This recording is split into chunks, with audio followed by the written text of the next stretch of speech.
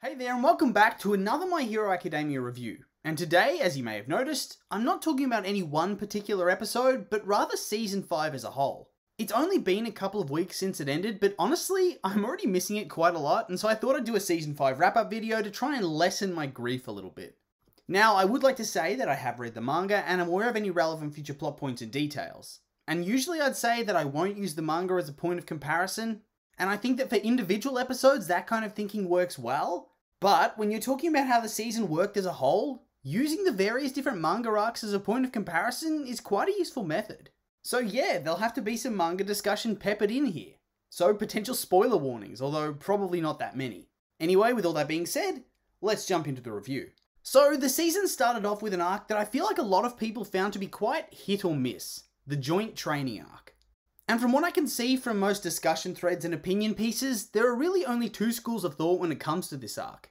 You either think it was a great arc that showcased a lot of new or existing characters in fresh and interesting ways, giving depth and storyline to characters that didn't really have them before, or you think it sucks and it went on for way too long. And honestly, I can actually see where both sides of this argument are coming from. And at the risk of sounding like a bit of a fence sitter, I'd say that this arc was both good at points and bad at points. As I said before, it was good in that it allowed a lot of different characters time to shine. Usually I find the show's going to hyper-focus on Deku, Bakugo or Todoroki, giving them a ton of development whilst leaving minimal screen time for any of their other classmates. And for the most part, I do think this way of doing things is okay. But it is always nice to see the secondary characters also get their moment in the sun. And this arc definitely did that in spades, having big developmental moments not just for the big three, but also Ida, Uraraka, Momo, Shinso, and Tokoyami, whilst also introducing a lot of minor story progression for a lot of other members of Class A, and even a few members of Class B. And on top of that, the action itself was for the most part pretty good, and each different matchup felt different and unique. But that being said, there were definitely a few lowlights, and I think principal among these is that the arc dragged. And it dragged hard in some areas. Whilst yes, it was nice to see a lot of growth between a bunch of the different characters, it also felt like a very big deviation from the main storyline. We started off the arc with the exciting conclusion of the battle between Endeavor and the High End Nomu and the ambush by Darby, but then we jump into some more school shenanigans that don't really have any stakes at all. It's so hard to care about them doing well in classes now that the stakes have been raised so much over the past couple of seasons through the forest training arc and then the overhaul arc as well. So jumping back into a student training exercise that takes up half a season was quite a jarring experience. And it felt like it slowed down the plot quite significantly. Plus, each different battle was really quite heavily reliant on inner monologues and flashback sequences. And whilst that was okay to a point, after a while you just kind of want to get some more action again, which is probably why certain battles like Bakugo's or Todoroki's felt more special, because they emphasized the fighting and the matchups, whilst the fights involving Deku or Shinso felt more like it was all about their inner monologue with action as a bit of a backdrop for it. This also happened a lot with Tokoyami and the Hawks flashbacks as well. And honestly, the failure in pacing felt like this in the manga as well, especially when it was coming out weekly. Whilst it had cool moments in action, it felt like it took forever when it was coming out week to week. But then you sit down and read it all at once, and it definitely felt like a more enriching and exciting experience. So realistically, if you sat down to binge watch this arc, I think you could look past the monologues and the flashback scenes a lot more and really enjoy it in a way you couldn't when it was coming out weekly. But then after this arc ended, I feel like the wheels fell off the season a little bit. And don't get me wrong, I think both the Meta Liberation Army and Endeavor Agency arcs were really good. But they really weren't at their optimum in my opinion. We'll go chronologically, so first up, we'll talk about Endeavor. And this arc was good, and it did a lot of really interesting things. It gave the three main heroes a lot of excellent growth and pushed them up to another level in their quest to become pro heroes.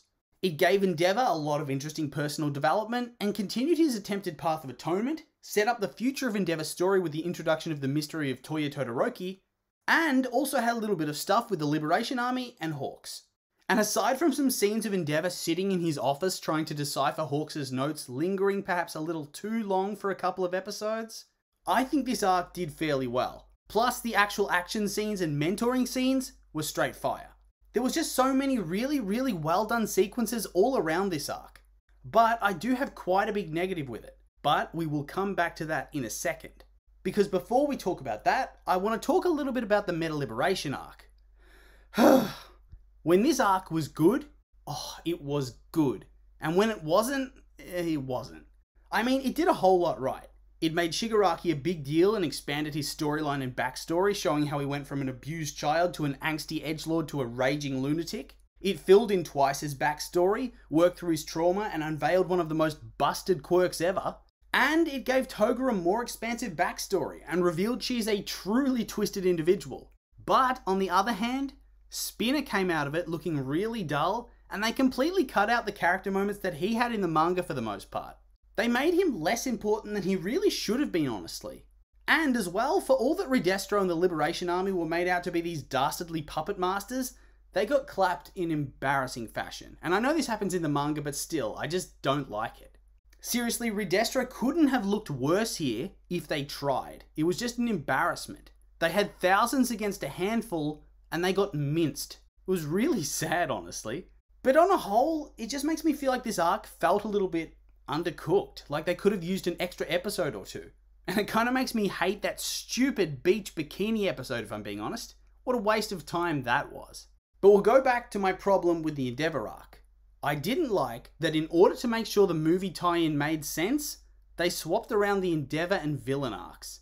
And from a narrative perspective, it just doesn't make sense to me. It's a far better narrative contrast to see the joint training arc where the heroes power up, followed immediately with the villain equivalent, where two villain teams go head to head and also come out looking stronger. Plus, the actual timeline fits a lot better this way, as we see Deku talk about Daika City pre-work study program, and then the story gets dropped to follow Endeavor and Hawks, with Hawks' scenes directly spoiling what actually happens. God, it would have been so much better to go from Deku watching the Daika City attack report, to seeing the events of My Villain Academia ending with Hawks at the rally, before jumping into the Endeavor arc with the pre-existing knowledge. I think it would have made the season feel a lot less disjointed and more free-flowing. So yeah, overall, I think the season did a lot of things right from a story point of view, aside from a few cuts here and there, and particularly in the villain arc. But ultimately, I think it fumbled a bit because of a number of reasons. The first arc kind of struggled because it felt like it was a bit dull week to week and suffered with too much flashback exposition to show the characters' new powers. And the two later arcs suffered due to cuts, or because the film tie-in rearranged how the season should flow. It just made the narrative as a whole suffer a lot more. That being said though, these problems could be somewhat addressed. I doubt they're going to switch back the two jumbled up arcs in any sort of Blu-ray release or something like that, but ultimately I think that's okay as long as you look past the story spoiling itself and feeling disjointed. And if I'm being honest, the first arc feels a lot better on a binge watch. I just don't think it's made for single episode consumption like some of the other arcs are. So in the end, this season was decent, but not great. The episode's content itself was for the most part really well done, but the structuring and prioritizing of different material was a major letdown. But as always, those are just my opinions, and now I'd like to hear yours. What do you think of the season? Like it, hate it? Make sure to leave a comment and let me know.